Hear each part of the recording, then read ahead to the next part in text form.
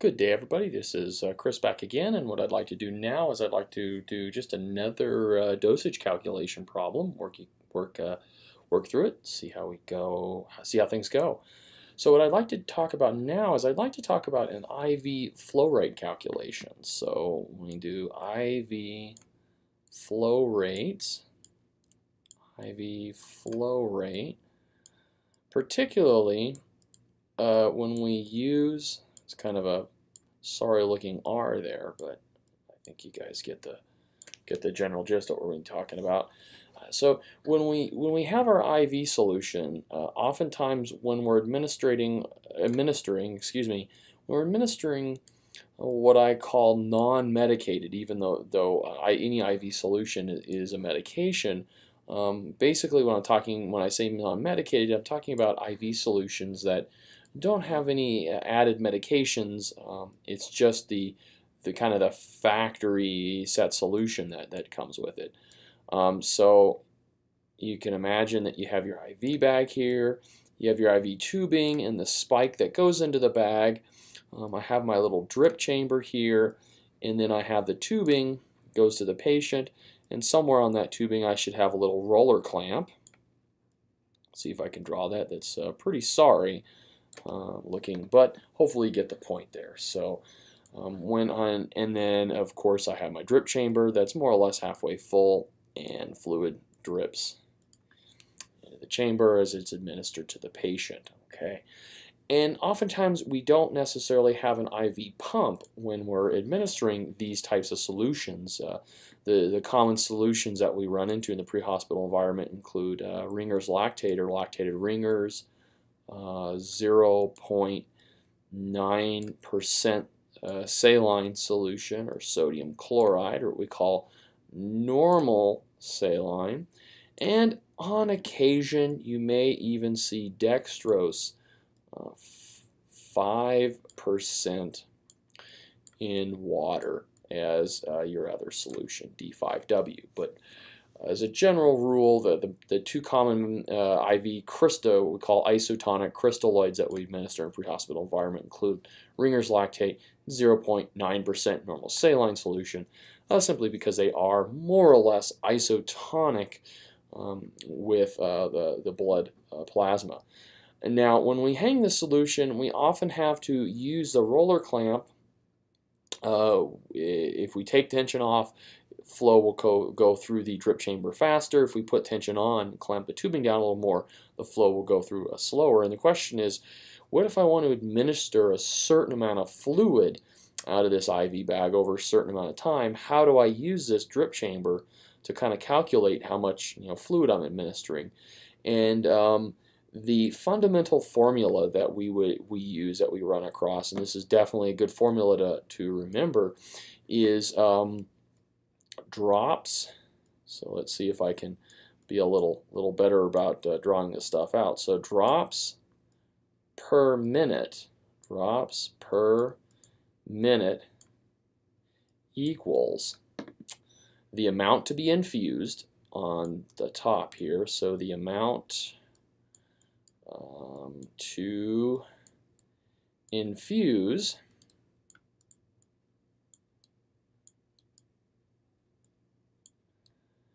and the amount to be infused multiplied by the drop factor of the tubing, and I'll talk about what that is here in just a second, multiplied by the drop factor,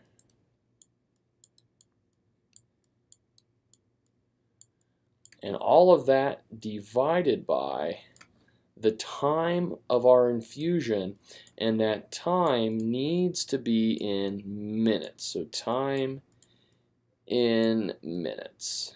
Okay, M-I-N. That's a pretty sorry looking M there, but hopefully you get the point. Okay, so basically what we do is we plug the numbers into the appropriate place here in our formula, and we calculate drops per minute. And that is the number of drops that we see in our little drip chamber per minute. So I think the best thing to do at this point is just to kind of go through a practice problem and see how we feel about it. So what I'm going to do is I'm just going to kind of make up a scenario. Let's say that I have hung a bag of normal saline solution, and for whatever reason I want to administer 100. Okay, I want to administer 100 milliliters per hour. Okay, so that's the flow rate that I want to administer, 100 milliliters per hour. And I have the type of tubing I'm going to use is macro drop, and I'm going to use 10 drops per milliliter tubing. Okay, 10 drop tubing. You can find 10, 15, 20, and even what we call micro drop or 60 drop per milliliter tubing. We'll just go ahead and go with 10 drop tubing. So what I want to do is I want to administer 100 milliliters per hour, and I'm going to administer that through 10 drop tubing. So now what we do is now that we have the basic information we need to set up our formula, let's just go ahead and plug in what I call plug and chug.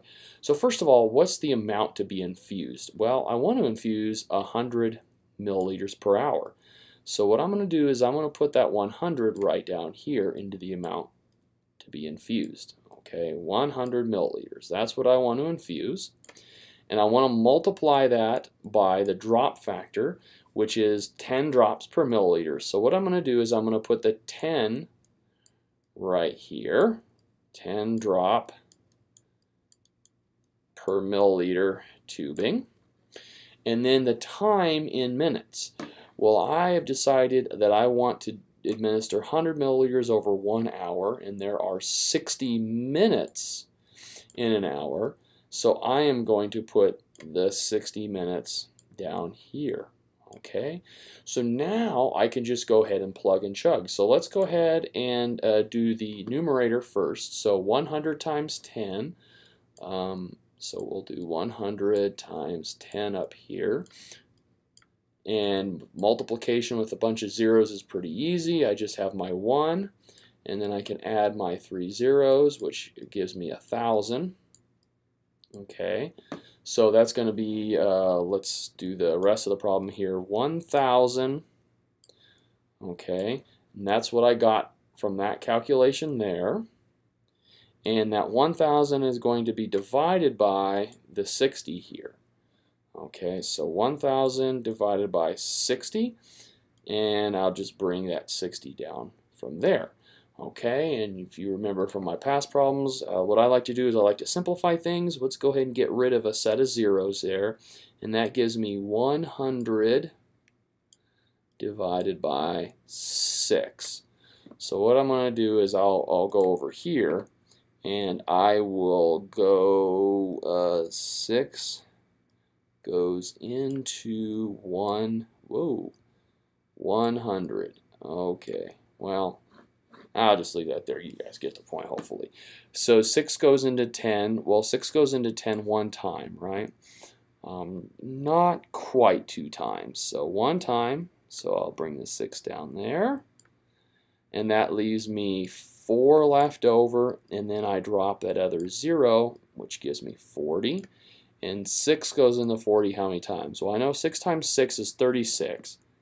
So 6 times 6 is, I'll have to continue this over here, is 36.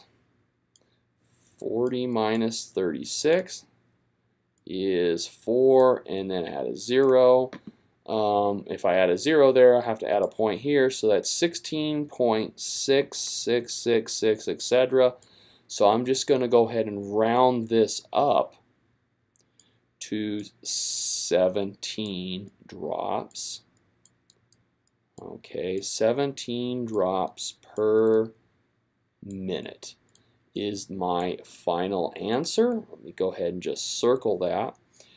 And that is my answer here. So if I take that answer and I look at my IV drip chamber here, and I calculate, and if I'm close to 17 drops of fluid every minute falling through the drip chamber, that will give me a flow rate of 100 milliliters per hour. Okay, guys, hopefully that made sense, and as always, thanks for hanging in there.